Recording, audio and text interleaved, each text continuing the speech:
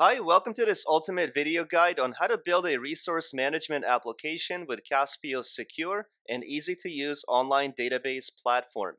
My name is Ned, and in part 2 of this video guide, I will show you how to begin building an app in Caspio, how to set up all the database tables, and how to relate your tables using primary and foreign keys. Let's dive in. When you log into your Caspio account, you're always taken to the home screen where you see the list of all of your applications. And to begin building your very first application in Caspio, all you need to do is click on this link New App. That's going to launch this window. And from here, you can build your applications by importing data, or you can begin building your applications as a blank template. Now, I already have my application created, so go ahead on your end, click on this button, give your application a name. You can call it whatever you want. In this use case, we're building an IT resource management application, so ideally, you want to have the same naming convention. Once you're done, click on Finish, and you should now be able to see that application listed on your home page. From here, all you need to do is click Open. And once you open up the application, you're going to be taken to the Overview screen. And the Overview screen is mostly informational for you to keep track of your progress as you're building your applications inside Caspio. Once you're done with the overview screen, the most important place where you want to begin is going to be the tables object. Tables are the foundation of any app that you develop inside Caspio, so it's critical to have the tables built initially in order to have the right structure and also the right schema, which will serve as a blueprint for later on when you're building your forms and reports. Now, to speed things up in this video guide, I have already built all of my tables, but I will show you all the field names of each table. This way you can pause the video and then copy the same fields inside your tables as well. Now, the main table that I want you to start off with is the employees table. To build your table, all you need to do is click on this link here, New Table. And once you do that, you're going to be able to see a window that looks like this. Now, you're going to have 0 fields inside your table. At this point, what I want you to do is just go ahead and pause the video and copy the fields that I have on my screen along with the appropriate data type, and also flag all the fields that are meant to be unique. The fields that this table will need is the employee ID. This is going to be the primary key for this table to identify each employee with a unique ID. You can see how Caspio immediately flagged it as a unique field. You also have other options here, so you don't have to use auto number. You can also use GUID or random ID if you wish.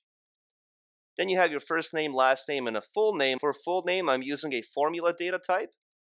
Once you select the formula data type, over here to the right, click on the edit link, and you're going to get this pop-up window, and all you need to do is insert the first name side by side next to the last name, and then in between the two fields, you want to input some syntax here to create a space in between the first and last name. You can also verify your formula. Once you're done, click on Apply. Then we have email, which I also tagged as a unique field because you're never going to have two different employees with the same email. Email is always unique to each employee. We have our password field, title of each employee, department they belong to, and locations. Now in this use case, I'm going to be using different locations.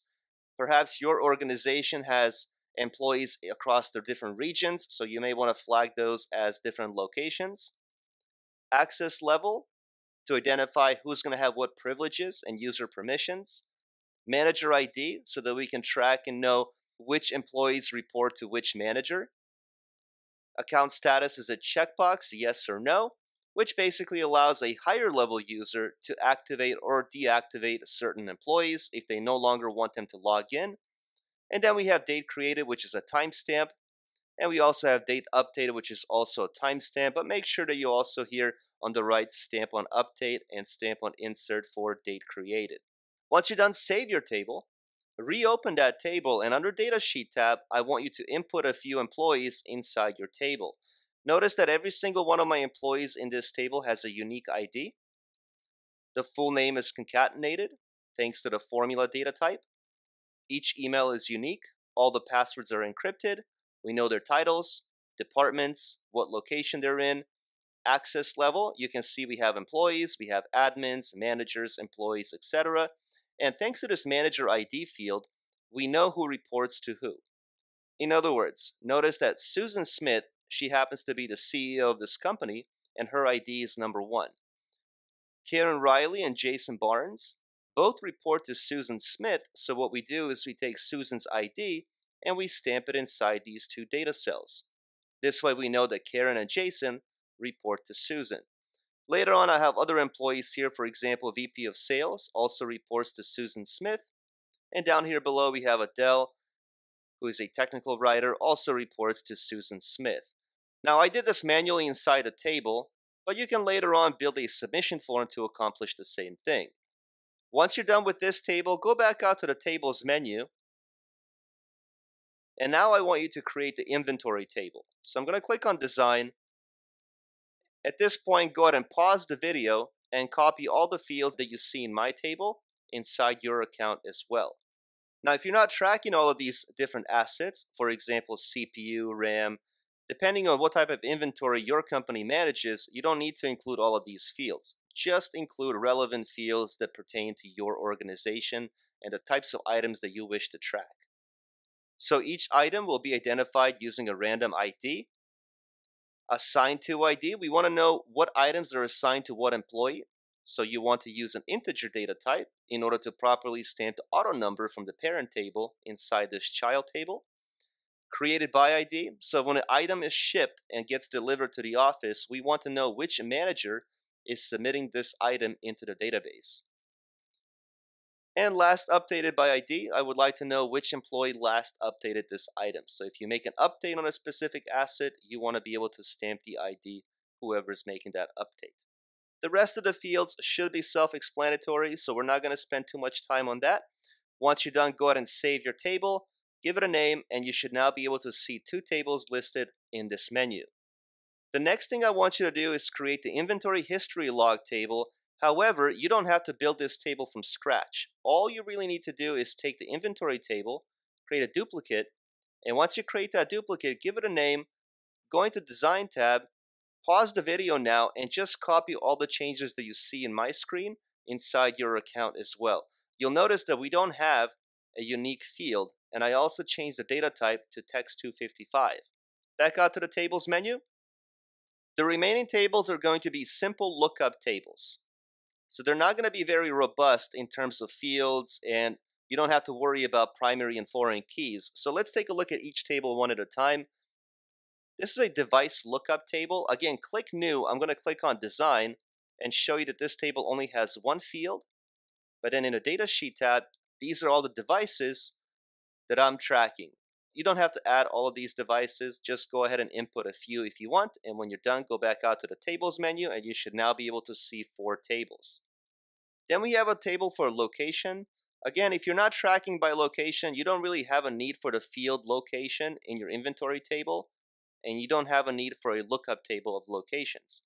I'm going to click on Open and show you that we have 4 different locations. So if you want to copy the exact use case that you see in the video, go ahead and build this table, add your field, and input all these data values.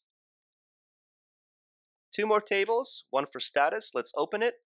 My field name is status, and these are all the different statuses that we're tracking across all the inventory. So for example, if we purchase a new inventory item, I want to flag that one as in transit. If the item is defective, we can change the status to that. If the item is available to be used for another employee, we can flag that item as available. And the very last table that I want you to create is a very simple access level table. Also has one field, access level, and these are all the different access levels that our application is going to have. So an employee can be an admin, manager, or employee. Once you're done, you should be able to see all 7 tables listed on the menu. The next thing that I want you to do is create a trigger.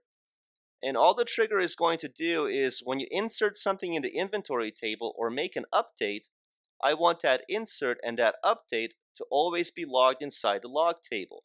This way we have a historical trail and we know what happened for that specific item at any given point. So under the inventory table, click on More and then click on Triggered Actions.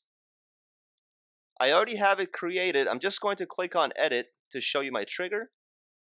And this is what you have to recreate. You can pause the video now.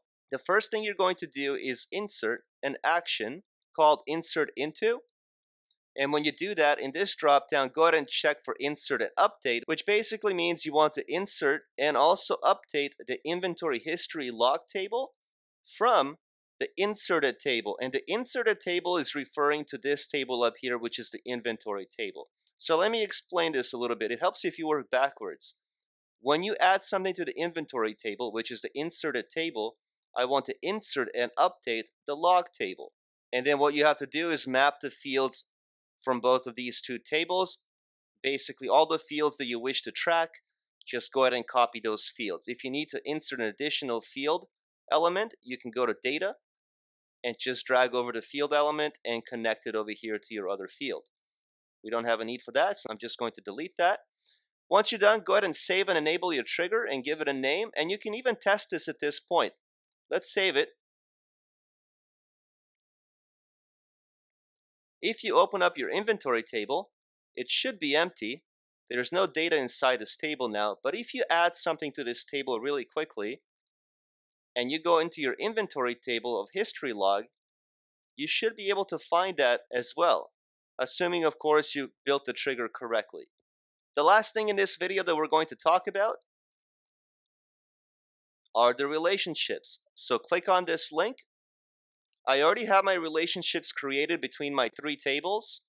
Go ahead and include those three tables, which are the employee table, the inventory, and the inventory history log table. I have my employee table to the left, my inventory table in the middle, and my log table, let me expand that a little bit, over here to the right. Basically what we're doing here is we're stamping the employee ID into the assigned to ID because we want to know which employee has been assigned a specific inventory item. I also want to track who created this item, so I want to stamp the employee's ID in this table as well. And I also want to know who was the last person to update the item, so once again we're going to be stamping the employee ID inside the inventory table. Now move over the same line into the log table, just like you did in the inventory table, and you'll be done with setting up all the relationships between your parent and child tables for this use case. I hope that you enjoy part 2 of this video guide. Thanks for watching, and I'll see you in the next video where I teach you how to set up all of the views to filter out users based on their permissions and how to create the login interface so once users log in, they're going to be redirected to their own portal to view their own information. Thanks for watching, and I'll see you there.